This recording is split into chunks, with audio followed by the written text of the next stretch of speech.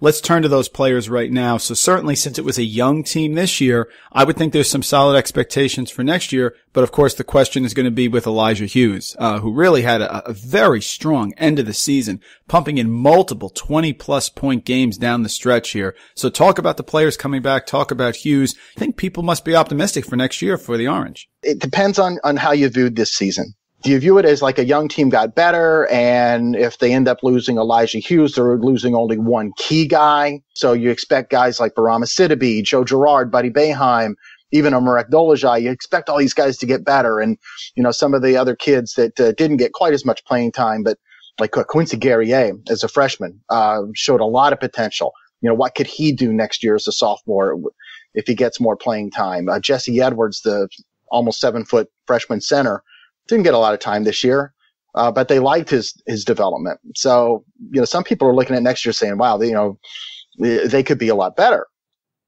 Other people, and I might actually tend towards this group, some of the problems that this team had, especially defensively, how are they getting better? Because, like your backcourt of Joe Girard and Buddy Boeheim, they're not getting taller. They're not getting more athletic. They're not getting quicker. I thought they played pretty well defensively, or as well as they could this past year. So if that's still your starting backcourt, are you still going to be a little weak defensively compared to some Syracuse teams of recent years, like, the Frank Howard, Tyus Battle backcourt, the Michael Carter-Williams, Brandon Trish backcourt in 2013, the Michael Benachet, Trevor Cooney backcourt that took them to the Final Four in 2016 was an underrated but really good defensively backcourt.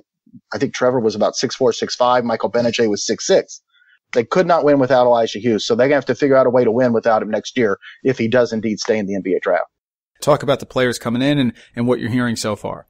Yeah, Kadari Richmond's an interesting guy. He's about 6'5". Some people are saying he's growing still and, could end up being about 6'6", but he's a backcourt guy.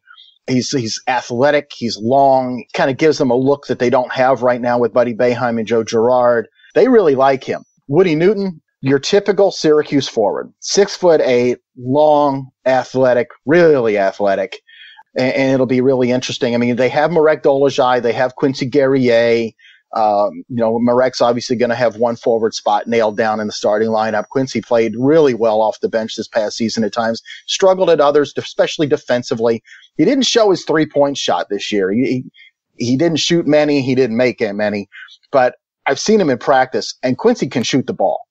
Now, can he make the jump in just 1 year from a guy who couldn't and wouldn't make shots in games to a guy who can be a reliable shooter?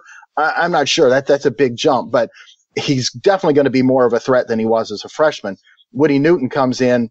I've heard people compare him to former Syracuse players like Jeremy Grant because of his athleticism. Wow. But he'll be in that forward mix with also a redshirt sophomore in Robert Braswell will be in that mix. And Robert's an interesting guy to watch. Redshirted this past year because of a soreness in his shins that they never could quite figure out, but they're hoping that he's going to be healthy and ready to go. He is a fantastic 3-point shooter. Jim Boeheim. So 44 years. This is going to be his 45th. What do you think? I mean, is he just rolling along? Do you think the end is coming soon? Or what are you hearing from Jim? I mean, just a fantastic coach, legendary job at Syracuse, but certainly 45 years, that's a long time. Do you have any insight, or do you think it's just taking it year by year? But it seemed like a few years ago, at least to me, he was possibly going to, retire soon, but then all of a sudden he's back, and it seems like he's rolling along like he's 30 years old.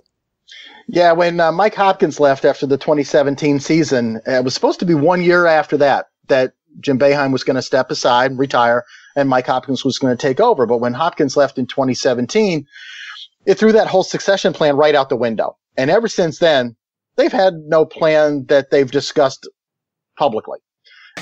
He's been the oldest Division I coach ever for like the last 3 years. Wow. And he's not stopping. So he's keeps setting that record, establishing it higher and higher. His son Buddy is going to be a junior next year. A lot of people had theorized for a while, he'll coach Buddy through the end of Buddy's career. But he hasn't said that. And he keeps saying he's going to keep coaching as long as he feels good and feels healthy and feels like he can do it. And, they got a commitment earlier this year from, one of the top players in the class of 22, Dior Johnson. Well, you think Jim Boeheim's walking away from like his highest rated recruit since Carmelo Anthony? Wow. And Dior would come in the year after Buddy graduates. So I believe him when he says he's not thinking about retirement.